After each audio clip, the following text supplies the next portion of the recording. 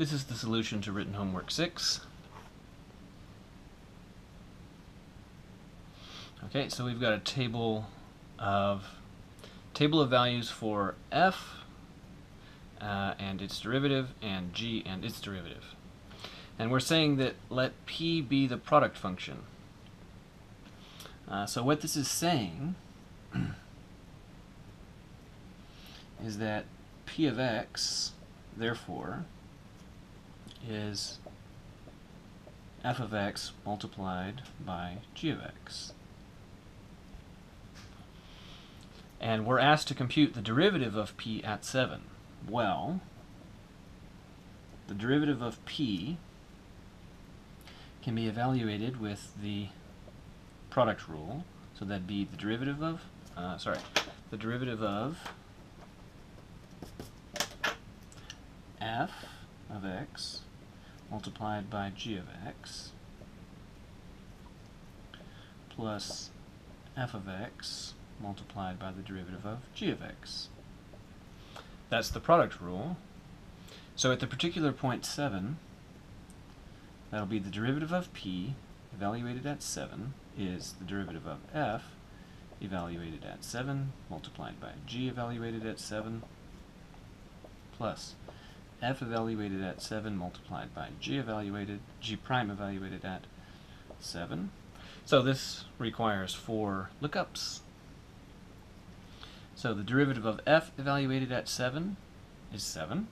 So that'd be 7 multiplied by, and then the derivative of just g evaluated at 7 is 6.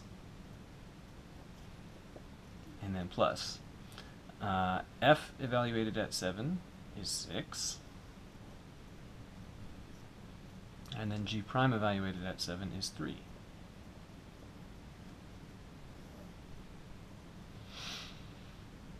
So that's equal to 42 plus 18, and that's 60. So therefore the answer to the question is that the derivative of p evaluated at 7 is 60. Okay? So now let q be the quotient function. That is to say, we're saying that q of x is f of x divided by g of x. Therefore, the derivative of q can be calculated with the quotient rule.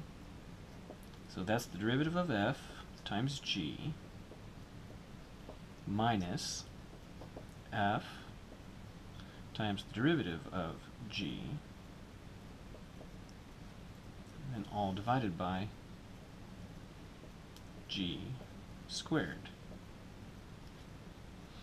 And we want the particular time when x is 5.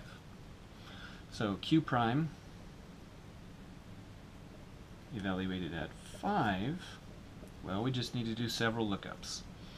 So the derivative of f evaluated at 5 is 5.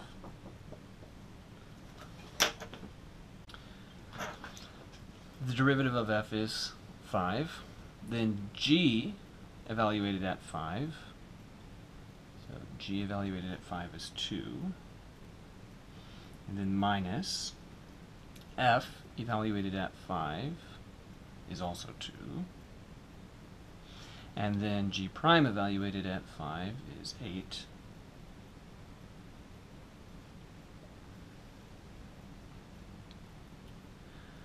And then over g evaluated at 5 squared. So g evaluated at 5 is 2, so 2 squared. And then carrying out that arithmetic, that would be 10 minus 16 divided by 4. So that would be negative 6 over 4, which is to say negative 3/2. Therefore, q prime evaluated at 5 is negative 3/2. Finally, let C be the composition function. So what we're saying is that C of x is f of g of x, and we want to compute the derivative of C at 3. Well, the derivative of C is given by the chain rule.